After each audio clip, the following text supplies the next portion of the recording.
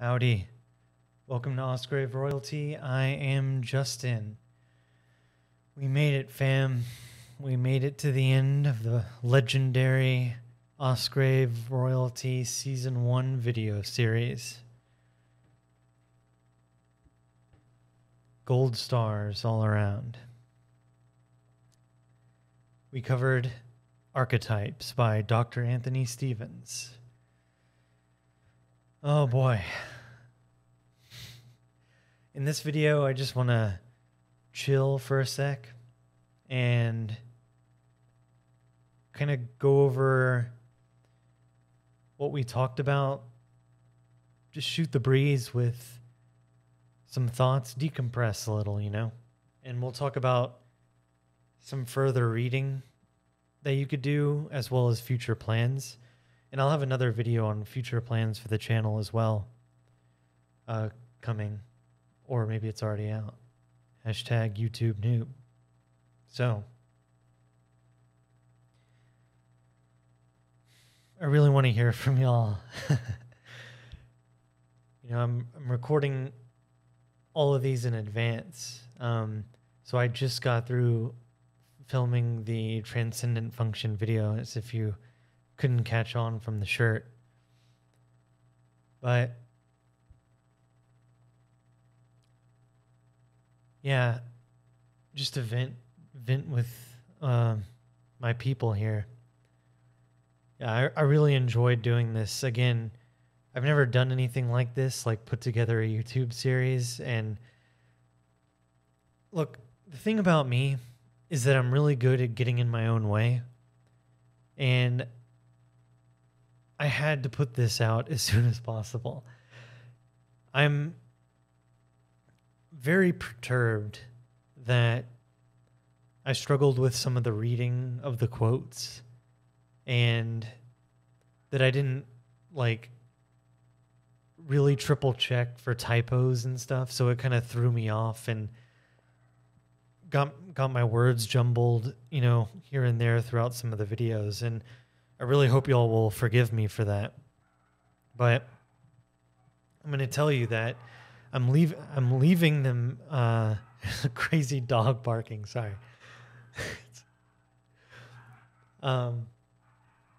Apartment living, But anyway,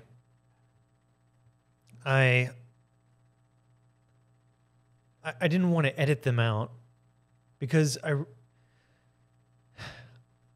of course, I love talking about archetypes and stuff, but I really wanted this season for y'all to get to know me, how I present things and what I choose to present and what I choose to quote says a lot about me and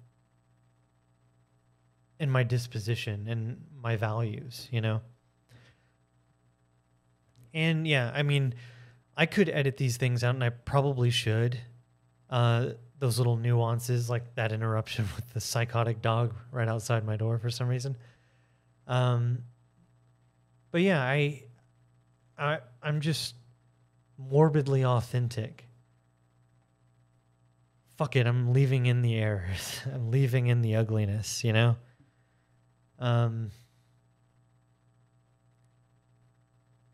These are the early days of being on YouTube, and I don't want to rush through it. I want to allow myself to be a little foolish in the early days, It's like you don't want to rush through your childhood. Ironically, every child wants to grow up, And I want to grow up as a YouTuber, but I also very much respect the process. And I did my best with those things in mind, and I could have, like I said, I could have edited the shit out of these and put out some pretty pristine videos, but I got other things to do. I got other topics to talk about, and I think, perfect is the enemy of the good, right? And if I get flamed, I don't know now because I'm filming this in advance, but if I'm getting flamed in the comments for my how hard is it to read? Just read, I deserve it, but these are the early days. Hashtag I embrace it. So it's kind of my speech. Yeah, I had a lot of fun. And the material in this book, again, I've said this before, but it's like that MacGuffin, like the two people unlocking the vault and the treasure that lies within. And again, I've said this before also, but it's heartbreaking that a lot of this stuff isn't just common knowledge. And y'all know what I'm about to say. Like, we live in a left hemispheric world. The real ones know what that means. And it's refreshing to get a different perspective. And again, the purpose of this channel is to send up that flare, show you all the ideas that I enjoy, and maybe I'll get something out of them. Maybe you don't. And what I mainly got out of this, what do I, Justin, get out of all this archetypal stuff? For me, my favorite thing is the language. It's individuation. It's archetypes and their biological roots. It's a paradigm that I can go to look inward and do actual self-help. And again, I said this before in the beginning video, I think, the first video, is that I'm totally guilty of projection here. They say healers want to be healed, like people who go into the healing professions like therapy and explore like these topics. They're looking for healing themselves. And, that I am very guilty of that. I am largely interested in these subjects because I want to benefit from them. I'm always doing self-work, and I'm in the process of individuating, hopefully. And this is part of it.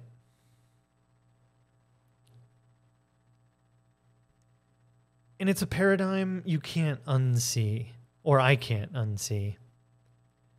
And look, again,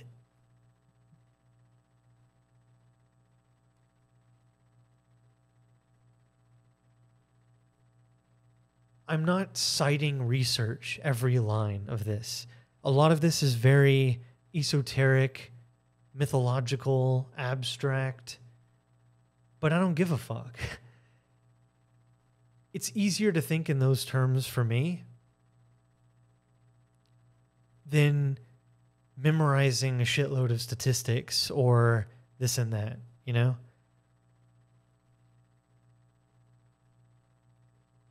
And life will punish me and reward me accordingly for holding that disposition.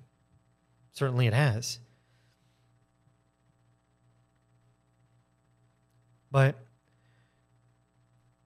I have to have integrity to myself. And I'm a romantic at heart, and this stuff is very romantic. And I love the drama and the grandiose language of this subject matter. Yeah. So I really want to hear from y'all in the comments and get a dialogue going. And of course, flame me, give me, I'd ask for constructive feedback, but unconstructive feedback is of course your prerogative. But this channel is only going to get better if you package your message well, give me some sugar with the pill, to make it go down better.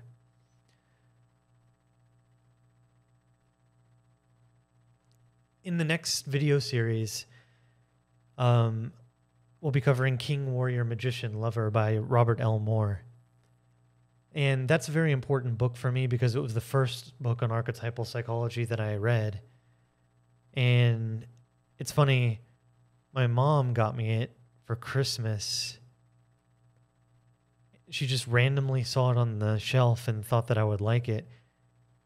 And now I'm starting a YouTube channel indirectly because of it. Is that synchronicity? Another Jungian term? Perhaps. But yeah, I read that, and then I fell in love. I was like, is there anything else on archetypal psychology? Yes, there is. It turns out.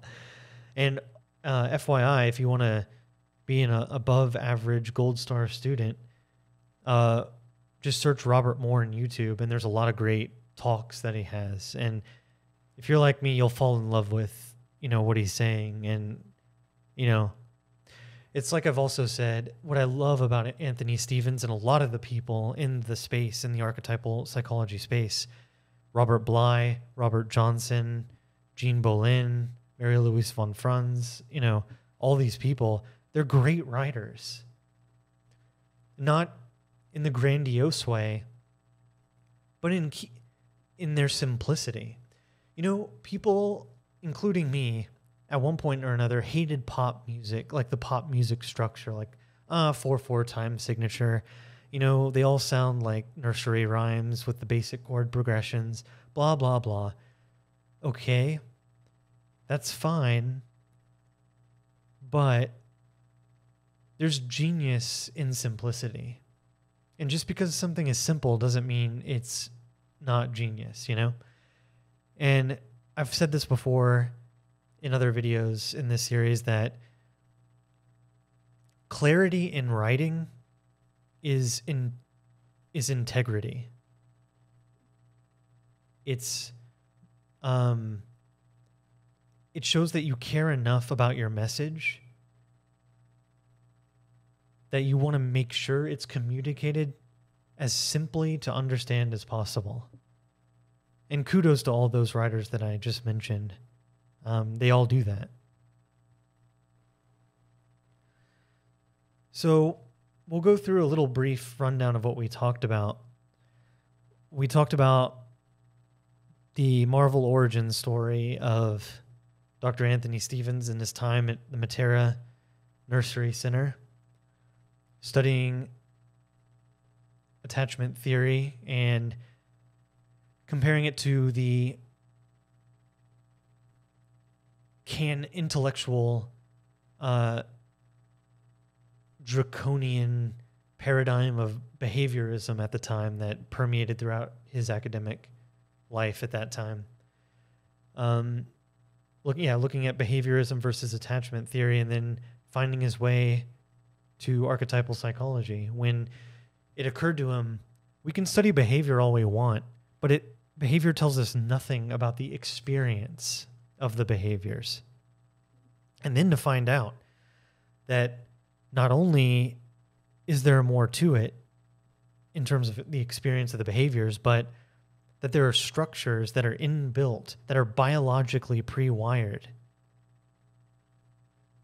that serve us in our survival, that nature has anticipated, that there are structures that have evolved just like the eyebrows, just like the hands, that are psychological as well as biological. Just a profound insight. And, we talked about, again, with the biological, like the hemispheres communicating with each other, the left hemispheric side being very logical, language-driven, sequential, and the right hemisphere being intuitive, dreamlike, non-rational. Then we talked about some examples of the archetypes, especially the mother, the first archetype that we encounter, and how little girls have the encounter with the mother archetype as one of recognition and identification, whereas the little boys, it's an act of rebellion to separate from the mother. The mother, right. So and again, it's not a particular mother or father, right? It's the mother archetypal actualization or the father archetypal actualization. The little nuances of the individual mothers or fathers don't matter. What matters is what's happening in the child's mind in terms of being archetypally actualized by the mother or father. And we talked about the role of the family, how that serves survival. And we talked about the anima and the animus and the masculine and the female and the feminine. And how those can become archetypally frustrated in childhood and spin out of control in adulthood and wreak havoc in society. And again, to my manosphere people, that struck a lot of chords. And we talked about the importance of initiation and transformation. How all cultures in all of human history have some sort of initiatory process, and they serve as a catalyst for archetypal development. We talked about psychic inertia, how it, the mind, just like the body, doesn't want to change. And psychic inertia is that kind of psychic homeostasis that keeps us rooted in our thoughts that we have right now rather than evolving and taking on new thoughts. And that initiation and transformation in the hero's journey, symbolically,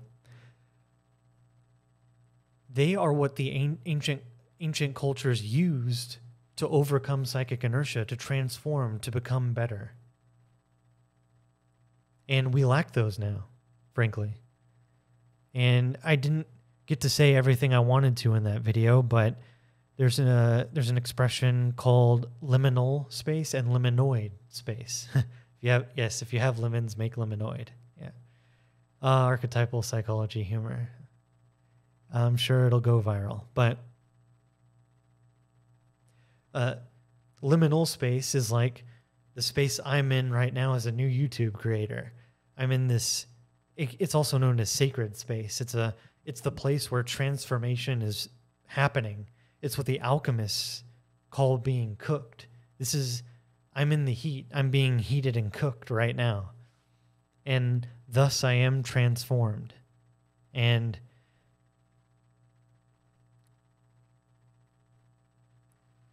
what the purpose of transformation is archetypal development.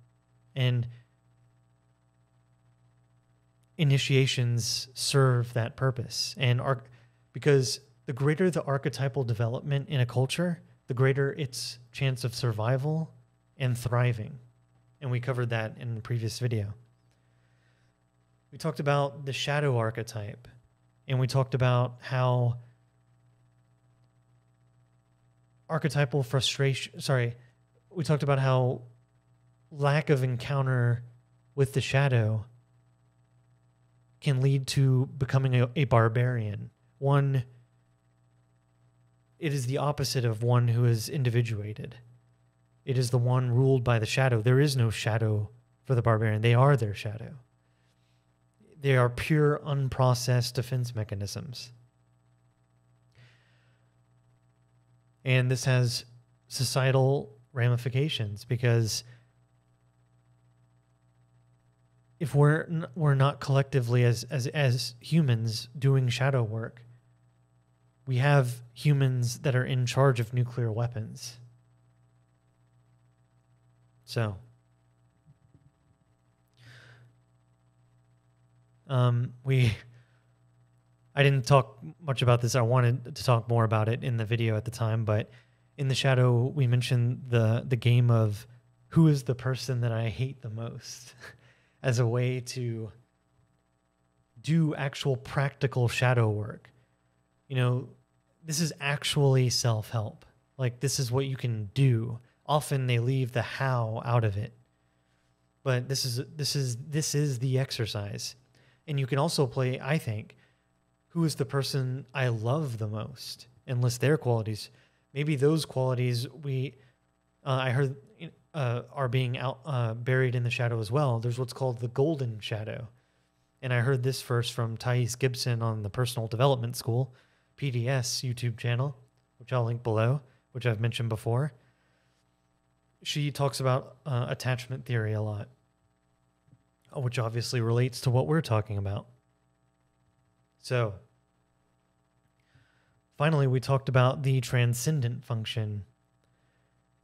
And basically it's our psychic interaction with the big S self as we live our lives and process our experiences and archetypally actualize, and as we transform.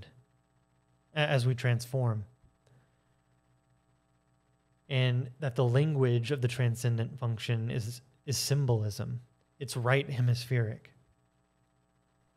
Again, these symbols are not arbitrary. They're not arbitrary. The king, the warrior, the magician, lover, they are not arbitrary symbols. And we'll unpack more of that later. Again, this series, not only being a guinea pig, was a guinea pig, not only in terms of YouTube production, the YouTube production side is a new YouTuber, but also lays the foundation, the theoretical foundation for the application to come. And when we talk about the king, warrior, magician, lover, what we are talking about is nothing less than an incredible tool to do actual self-help. And, this has been kind of a challenge that has been issued by Alan Watts, who I've mentioned a lot, that his challenge of that, how does the self that needs help do the self-help work? This might be a way to do it.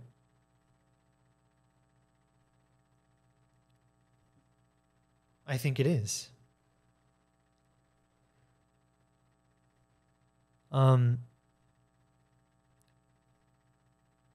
Yeah, I really hope y'all got something out of this. And I'm recording this in advance, like I've said before. But yeah, I can't help but wonder what'll happen when I make all this live, And again, I'm releasing these, as you already know, 2 videos per week. So I'm excited to see. I'm excited for my future self to see, what comes of this effort, if anything. If one person got something out of it, I have succeeded. Or if everybody hates me and hates this work, then I've succeeded. Because I've learned something, and they have too. And not to get too far ahead of myself here, but yeah, like I said, there's so many books I'd be open to covering. The 2 books from Jean Boleyn, The Goddesses of Every Woman and The Gods of Every Man. That's coming up. The Archetype of Initiation by Robert L. Moore. Again, the same author of the next book series, King, Warrior, Magician, Lover, that we'll be doing. I'm just completely in love with alchemy and transformation and initiation right now. Like, it's like all I think of everything in terms of that now. And I love it. I love that paradigm. It appeals to my romantic nature. And for example, I mentioned this earlier, that if you've seen Remains of the Day with Anthony Hopkins, he plays a butler named Stevens. And listen to this, right? The first scene where there's dialogue. And this is having known about the alchemical language of being undercooked and cooking and being overcooked, right? What that means alchemically when the transformation goes awry, right? In various degrees. Watch that movie, okay? The very first scene where there's dialogue, what does Stephen say? He goes something to the effect of, "I'm sorry, sir. It seems the kitchen has burnt the toast." I don't know if the filmmakers were cognizant of it, but is it a coincidence that the fantastic movie about a character who is insanely overcooked and the first dialogue is about burnt toast? Overcooked toast? Wow. again, you can't unsee this paradigm once you have it. And I've just been looking all over the place, like in terms of initiation, The Green Knight, the beautiful I love that movie, the A24 movie, and that's one movie about initiation. It is the initiatory process. And if you want me to do a video on that, that might be a good challenge. And what was the other movie? Oh, The Northman, of course. Like when they're doing that ritual with when the kid and Ethan Hawke and Willem Dafoe are doing those chants, right? At the beginning. That smacks of initiation. And Robert L. Moore's insight, all initiation has to be overseen by a ritual elder. Willem Dafoe. Perfect. And then, again in that movie, with the scene with the berserker chant. Initiation. They are becoming animals, right? Or it seems like animalistic. They're unleashing that rage. They're going into a trance. And notice that there were particular movements. There are particular raising and lowering of energy. These are rituals that are not arbitrary, that are designed to transform the participants in a specific way, aka go into that berserker trance, right? Notice, if you do it on your own, it takes much more, mana, much more libido to get into that. But if you have a group, if you'll have a ritual, a set of instructions that elicits a certain transformation, it's like a cheat code. But except it's not a cheat code because it's the way that things used to be done. And in that way, we've culturally regressed, I believe. There are very few sacred spaces left, especially for men, who it's the most important for men to have sacred spaces so that they can transform and make society better and be, appealing to women. And women don't have to worry about picking not a good guy if they're initiated. I think that might have something to do with like men in uniform and stuff like that. They're pre-selected, as the manosphere would say. But now and we talked about the concept of the Puer aeternus, the Peter Pan syndrome. Because of the lack of sacred space and the lack of proper initiatory processes, we just float around. And combine that with the red pill stuff that men are largely broken women because their main calls to purpose, protecting and providing, have been outsourced to big daddy government. And so archetypal transformation is difficult. It's lacking. But thanks for... Again, thank you so much for sticking with me. It just means so much. I don't know if I'll do like all the recording in advance like I did this time. I did 22 videos in advance and then staggered their releases. There were pros and cons to that. And sometimes if I put out a video, but maybe there's engagement in the comments that I didn't notice, that I could apply to the next video. I can't really pivot if they're already out, And sometimes I forget what I've talked about in previous videos and what I haven't because I've already filmed it, but y'all haven't seen it, So there's pros and cons, Again, this has been a learning experience. And again, I appreciate your everything, just your time, your comments, your feedback. And really looking forward to seeing y'all back in King, Warrior, Magician, Lover by Robert L. Moore. That's our next one. So see y'all later. Take care. And I'll see y'all in the next series. Bye-bye.